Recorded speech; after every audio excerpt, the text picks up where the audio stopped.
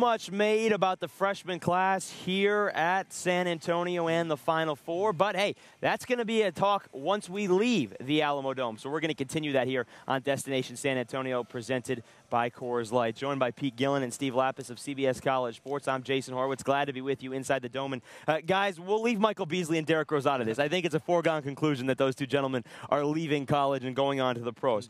But let's talk about someone else who was here at the Final Four. Kevin Love.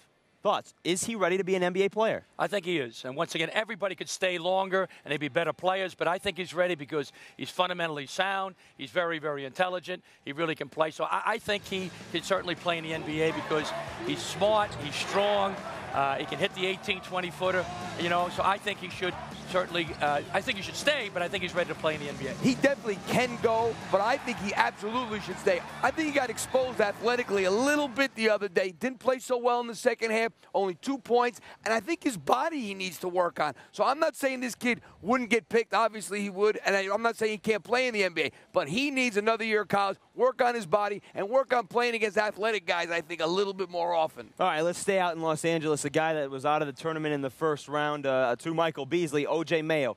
Ready to be an NBA player? No, he's not ready yet. Once again, he was the biggest thing since, the cartoons. Everybody built him up when he was a little guy. But what he got to do, he's got to get stronger. He's got to work on shot selection, get a little better feel for the game. He was chucking and ducking, shooting from the hip, heaving and leaving. He's got to learn how to play, I think, get stronger, play some defense. Should definitely stay. I think he's gone because he's a big guy, Steve, when he was in junior high. He thinks he's ready. He's not. He should definitely stay. Not ready. He should definitely stay. Doesn't have the great feel for the game. He wants to be a point guard in the NBA, turn the ball over a little bit too much this year. Needs to be in those situations again where now he comes back in a system that he understands and then learns how to play within that system, and that will hopefully help him stop turning the ball over, because that's a big key if you're going to go to the next level and be a point. All right, let's talk about a couple of other guards who have already declared for the NBA draft. Pete, you take Eric Gordon. Not ready yet. No, he's just too much one-dimensional. He doesn't have a mid-range game. He shoots like a 28-footer, like 4-point shots, and he goes through and he tries to dunk it. Neither one's going to work in the NBA. He can make an NBA 3 once in a while,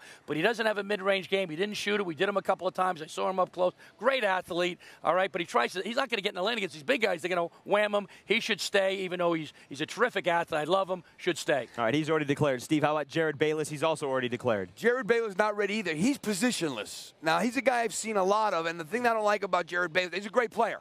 But right now, they played him at the 2, they played him at the 1, and he really is an in-between. And at his size, at his height, he needs to be an NBA point guard. So I think another guy who needs to learn and get a better feel. The only thing you worry about when it comes to guys who want to become point guards is, do they ever learn to have a great feel for the game? That's the thing. The only way you're going to learn feel, if it's possible, is by experience. He needs more experience handling the ball. All right, let's go back to the big guys. We started this with Kevin Love. Here's a couple of names you may not have heard of because their teams weren't very good this year. J.J. Hickson at North Carolina State, he's already declared. And then Anthony Randolph at LSU, a freshman. Either of those guys ready? They have big bodies, but they're not that big girth-wise. No, they got to get stronger, in my opinion. I don't think either guy is ready. Once again, saw him just a little bit with LSU and NC State. I think they're both crude, terrific athletes, but too thin, should definitely stay. Now, those guys, the guys we talked about before, they wouldn't be making huge mistakes if they went, in my opinion. Mayo, Love. These two guys will be making huge mistakes if they leave, because you go to that level there, being physically not ready. They could ruin your confidence. They could ruin your mind. I think those two guys definitely should be staying. Two other big guys that a lot of people are talking about real quickly, Kosta Koufos and Blake Griffin at Oklahoma. Thoughts? Kosta Koufos got to get strong. I love his skill. He's very athletic. I think he's going to be terrific. Should stay, not strong enough. Blake Griffin is a little close. He's got a chance. He's got the body of a Greek god. He could go. He would be successful, but I like to see him stay. But he's good enough to play right away in the NBA. I would put Blake Griffin in the category with Love and those guys. Should he stay? Probably. Could he go? Yeah, he probably could go. But as far as who? Kosta Koufos, the Greek guy. Can't forget the Greeks. I forgot the Greek. Long live Greece. I'm supposed to be the Greek god. You I thought you were talking about me. Got the cologne on, the moose.